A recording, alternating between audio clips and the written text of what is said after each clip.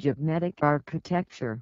Genetic architecture refers to the underlying genetic basis of a phenotypic trait and its variational properties.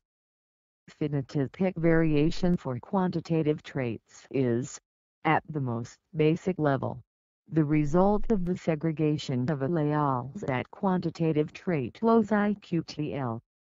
Environmental factors and other external influences can also play a role in phenotypic variation.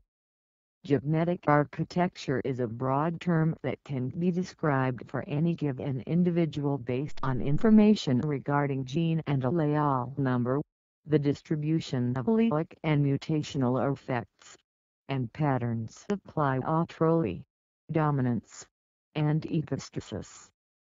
There are several different experimental views of genetic architecture. Some researchers recognize that the interplay of various genetic mechanisms is incredibly complex, but believe that these mechanisms can be averaged and treated, more or less, like statistical noise.